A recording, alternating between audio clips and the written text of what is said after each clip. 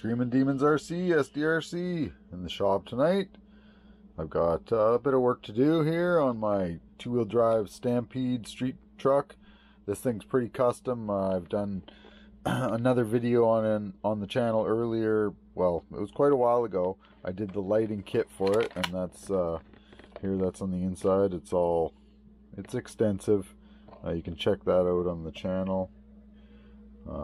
I probably won't throw a link in there, but oh great, now the body pins were caught in the fan. I think the custom fan shroud I put in there, some drywall wire I think it is, for a corner stop or whatever, for the corner of doing drywall. Anyway, tonight I am installing this Integy transmission, aluminum transmission. It's a used unit. It's complete. I'm going to be taking it apart because it does have an issue. One of the output shafts on the diff here, right, which side I think it would be. This side here, you can see right in the center of the screen there where the aluminum is worn off. That is the side that's bent, so that's why the aluminum is worn off, because the diff cup for the drive shaft was wearing on the diff, or the casing, the aluminum there, and wore off the color, the anodizing, and bit into it a mil or so. Not a big deal. It still has lots of meat, still quite usable. I got this from one of the crew, Michael Funk, from the Funk Factory, one of his old RCs that he totally annihilated the RC and he wasn't into rebuilding it again. And so I got all the parts off him, and this was one of the choice pieces out of the build that I got, and is going to go in and replace the stock plastic TRAXXAS transmission on this two-wheel drive Stampede. Like I said, this is a complete custom truck. I've done a lot of work to this. I don't think there's much stock left on this truck except maybe the transmission. Oh, and sorry, the TRAXXAS ESC and the motor in there, the Millennium and the VXL 3S. This is not the waterproof. This is so old, this version. This is before they made them waterproof. Let me get a light in there. Yeah, this is not waterproof. It is blue. I know you guys will think, oh, it's waterproof. It's not. It's the original version, and it still works. I don't use this truck a lot. It's just it was something I built years ago. At the time I used it a lot. There is a lot of hours on this ESC and this motor for sure, but I don't use it a lot. You know, nowadays I got far more bigger RCs, faster RCs, you know, more reliable RCs than this. It's still a great truck, and I'm probably not going to get rid of it. It's going to be a shelfer that I use once in a blue moon to make a video for the channel and add a hop-up or two to it in the meantime. It's a classic vehicle, the TRAXXAS Stampede two-wheel drive. Before they had the TRAXXAS, before they had the Stampede four-wheel drive, everyone was building these. Some people even did build them into four-wheel drives. You go online and punch up TRAXXAS Stampede two-wheel drive, and you'll see a lot of funky stuff. This one's a really neat chassis. Like I said, I got the complete lighting kit in there, but in the chassis I got, let's see, at the front, RPM bumper, custom brace here I built, the aluminum brace. This is just pretty much a no-name aluminum bulkhead in the front there. It's a nice blue aluminum one, but it's a no-name. RPM arms, GTX I think they are, or GTX shocks, I believe they are, TRAXXAS. Savix servo, I can't remember what it is, metal geared. Duratrax radio box, receiver box. I really like these boxes. They were cheap at the time. I think you might still be able to get them. They were about $5 back when I used to build lots of these tent scale vehicles, so I put them in a lot of them. They work great. They seal nice. Nice O-ring, or not an O-ring, but it's a gasket in the top.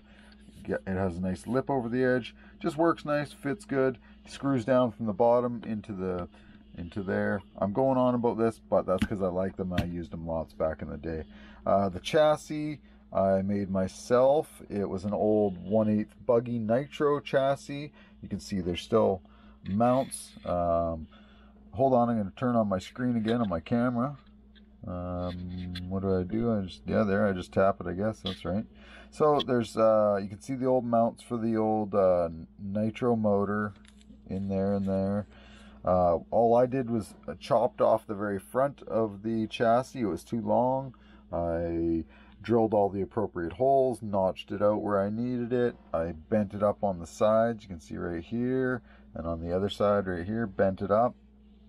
And that was just to strengthen it. It was a flat plate at one time, and I ran it like that, not very long, and then I realized, okay, it's heavy. So I started drilling holes, and I bent the sides up, and I just kept drilling holes, and I thought it kind of looked cool. And it does. And it's definitely a lot lighter than it was before. I probably shaved off, I would say, at least a third, maybe even up to a half of the weight, you know, by drilling it out like that. It's more of a showy truck and a street truck. It's not a basher anymore. Anyway, back to what we got into this. Pretty much TRAXXAS links. I have TRAXXAS links in the front, the nice VXL ones. I got Lunsford steering links. In the back I got TRAXXAS links in the top link here, just the stock VXL ones. And in the back I got Integy slip, like these are the slip shafts here. And they're really good, these ones. They've actually held up to 3S power quite well. And the only problem is you can't find these ones anymore. I don't know if they still make them, but I haven't been able to find them. I know they're Integy. They're a good drive shaft. They hold up. I know everybody's always looking for good drive shafts. MIPs are the king, usually, but they are expensive. These were quite a bit cheaper back when I did buy them. I can't remember the price, but. And then we got the RPM arms in the back down there. We got the RPM cover. We got TRAXXAS wheelie bar, TRAXXAS aluminum wheels here. Well, get some light down on there so we can see. TRAXXAS aluminum wheels. Here you can see those, even with the rubber tires. And we got GPM, I think is GPM wheelie bar mount right here, aluminum. What else we got into this truck? On the other side, flip it around. On the other side, we got over here. We have, I believe that's, yeah, Integy. That's a motor cooler. Basically just takes the heat, it's a heat sink, takes the heat out of the motor, puts it into this, disperses it into the environment, into the air, right? Cools it down. It does work, you know, it's actually made strictly for that VXL motor, I believe, too.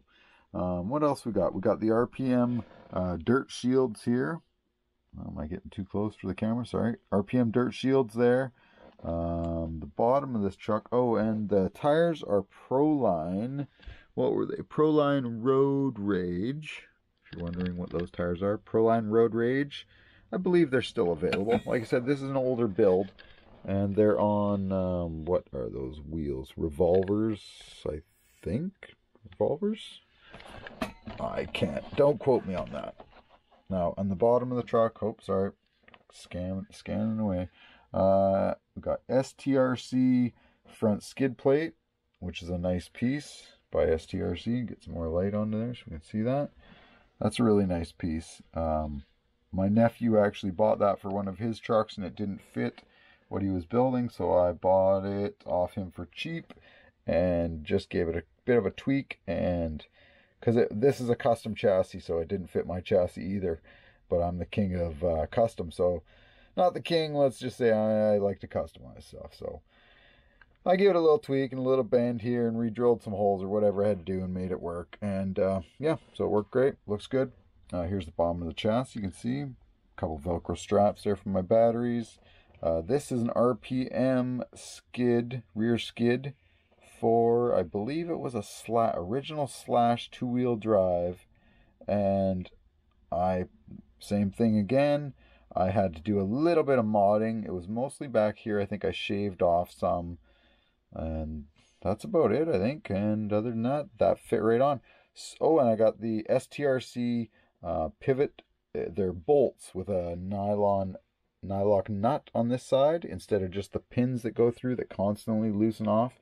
STRC makes a kit that you can buy all of them. I believe it does the whole truck. Same thing, don't quote me on that, but I believe it does the front and the rear and the front. I got them in both. And they work really good. Never have a problem again with those loosening off. And they also make ones for inside the wheels on the hubs down in there. The ones that loosen off constantly on those too with the TRAXXAS. So get those if you're tired of that loosening off. STRC. Look them up. They got quite a few good parts for the TRAXXAS two-wheel drive and obviously many of the other RCs. But in this vehicle situation anyway, they got a lot of good parts for it. So I'm rambling on. I just wanted to give you guys a little bit of outlook. And the body here, it's really dusty. I haven't used this truck in a while, so you'll see there's lots of dust on it. I'll get too much light on it. Lots of dust on it. But it was a simple paint job back in the day. I just did a white fade into blue. Real simple, nice. Just laid out some of the stickers. And RC Hobby Shop, that's my local shop in Nanaimo here. Good guy Matt runs that place. And some of the SD Demons stickers on the side. And like I say, it has a whole lighting kit, which is really cool because at the back here you can see there's a little button there. And that little button controls the lighting kit for what the sequence of the lights flash in. And it does a whole bunch of different strobes and different effects, you know, sequence of flashing and stuff like that. I put the same kit into my daughter's crawler. Same thing, videos on the channel a ways back. Check that out if you want. Crawler's over here. Walk with me. Boom, boom, boom. Over here through the mess. Here's the crawler. And I don't know if you recognize it, but the lighting kit's in that too. And you can check back on the channel for that. That's my daughter's crawler. And I know the constant barrage of RCs through the shop here. Okay, so anyway, I just wanted to show you what this was. This body is actually a Proline Desert Rat. Proline Desert Rat, I believe. For the TRAXXAS Rustler, I believe. Once again, it's been a long time since I bought this stuff, man. This truck has been on my shelf for years. I've ran it a few times, but I'm an off-road guy, and you know, you can see by look at the dust here. You can see by the dust, it's been a while. I'm an off-road guy, and I built this thing, you know, in the high hopes of I would use it on road, and I just never get out there much to the road. I'm always hitting the dirt and hitting the jumps and hitting the ramps and just never find time for the street. So any of my local crew that want to do some street rallying, come and bother me. I got, you know, bug me. Let's do this. I got a bunch of RCs for the street. So I don't use them a lot, but I got them. So let's do that. We'll do a whole day. We'll make a video. I'm sure that, you know, if you guys out there want to see the crew do a street session, let me know. Leave me some comments. Maybe I can get these guys to do some rallying at a parking lot or something. We might have to even take a ramp and see what we can do with the ramp and street vehicles. I'm not promising anything, but we'll see what we can do.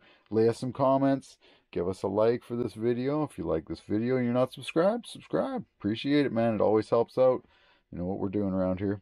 Anyway, I'm going to get on with this and quit talking so much, but I just wanted to ramble on a bit because it's been a while since I made a video.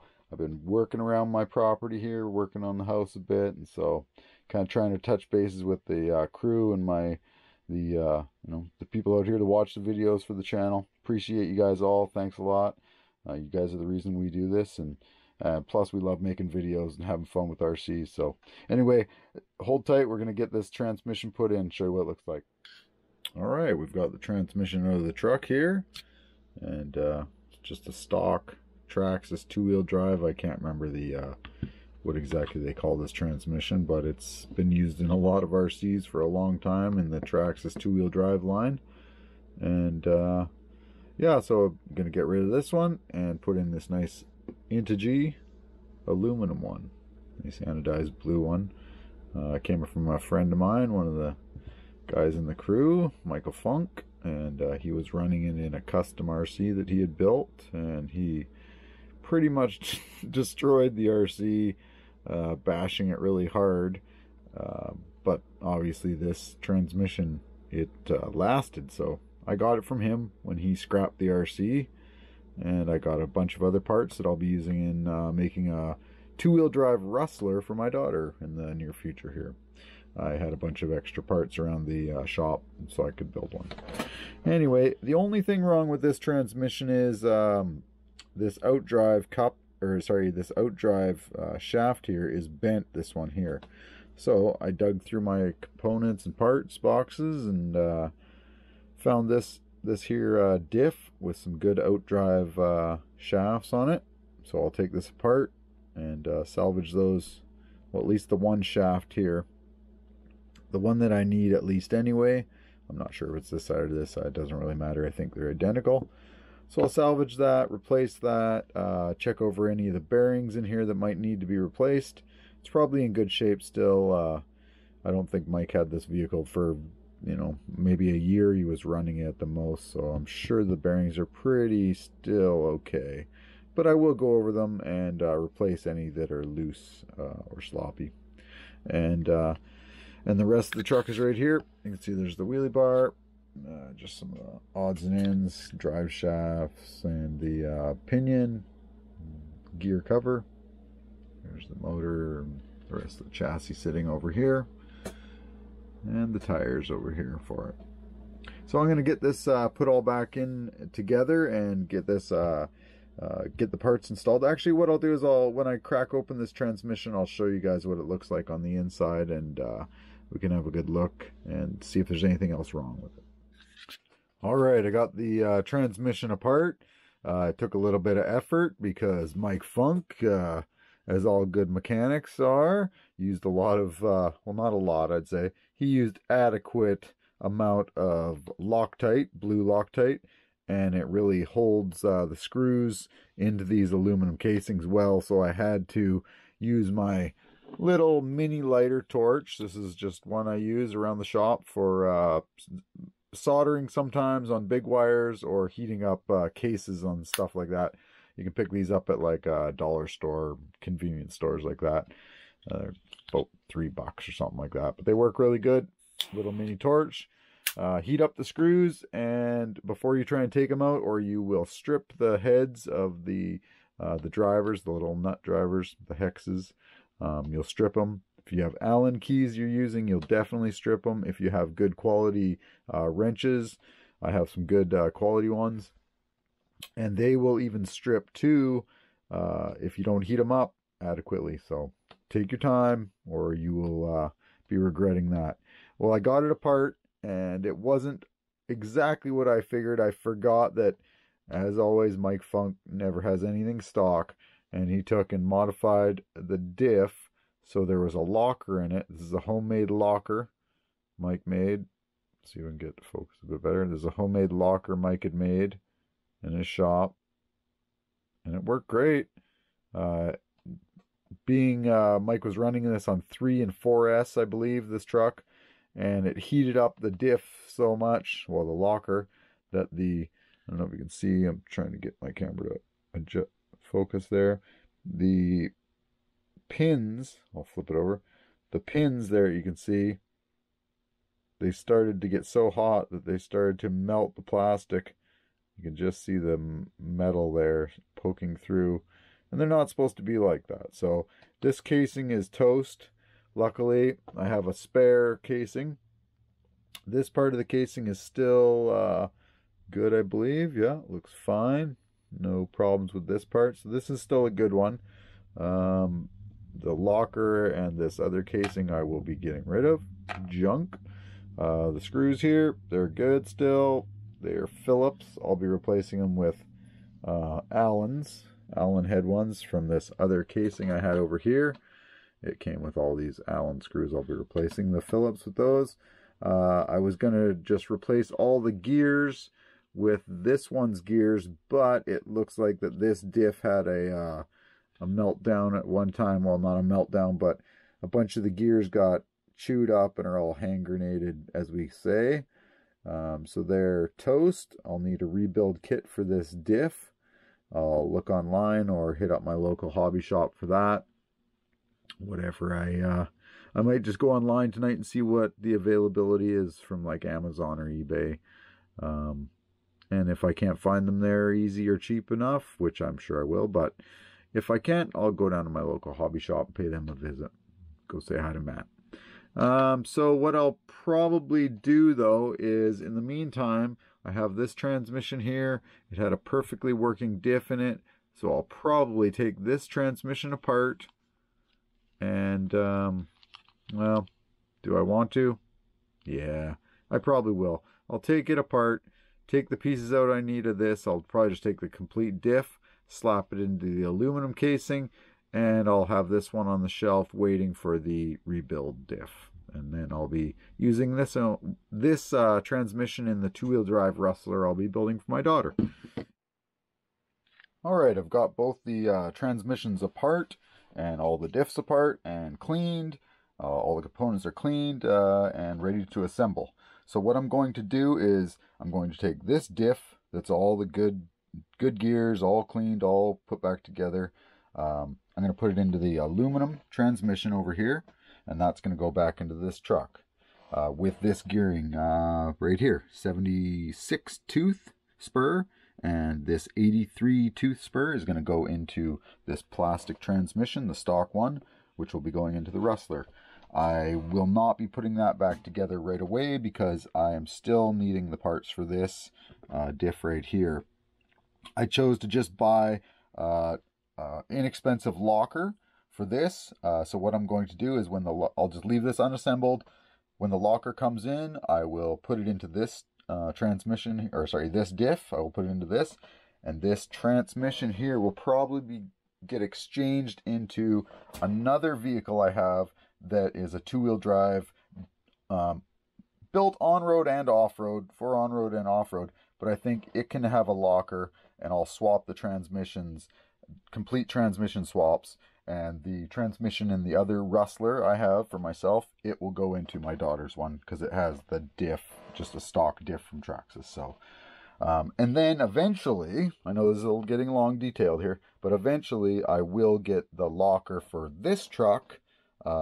Depending on how that one works, that inexpensive one, if it fails, I'll buy a better grade, higher grade one. If it works fine, I will buy another one of those because they were reasonable priced. It was, I think, what was it, about $14, $15 with shipping, roughly, something like that. Don't quote me exactly, but roughly like that. It was from eBay. That's where I got it. Seller from China. It's I just don't have a lot of money to spend on high grade parts for vehicles I don't need to put them into. I save the bigger money for my 8 scale and my X Max. Most of the 10th scale I don't really run super hard anymore. I just have them for my collection, and I run them because I enjoy running RCs so much. And but I don't put a lot of money into them, so I tend to go with more inexpensive parts for my 10th scales, and save the money to spend on the bigger scales, which I throw back flips and big jumps and stuff like that, and abuse them heavily. So anyway, I know that was a long description, and I keep going on, but there's a bit of information I got to spew out to you guys. So hopefully you got something from that, and if not, well, sorry, fast forward. Anyway, so long story short, this is all going to go back together. Next time you see this, the transmission will be back together. I've cleaned all the gears and re-lubricated everything. It's all good. I checked over the bearings. I still have to pop these bearings apart and lube them up with the SDRC lube tube, easy bearing lube. I already did the gears with that because we use it for gears too. This transmission I haven't done yet because I'm not worried I have to pop back open anyway. So I'll just be putting it back together lightly just to make sure that I don't lose any of the screws and whatnot. But anyway, I'm going to cut this video here, and when you come back in a second, you will see this truck, well, at least the transmission together, if not the truck completely assembled. So, all right, I've got the truck all back together. Transmission's all installed, the aluminum one. I'll just pop this body off here real quick so you can have a look at what it looks like. I finished this last night, so this morning I figured I'd get out here and shoot the last part of the video. Okay, so here we go. Street Stampede. We have already gone over the whole truck in the earlier part of the video, so no need to do that again.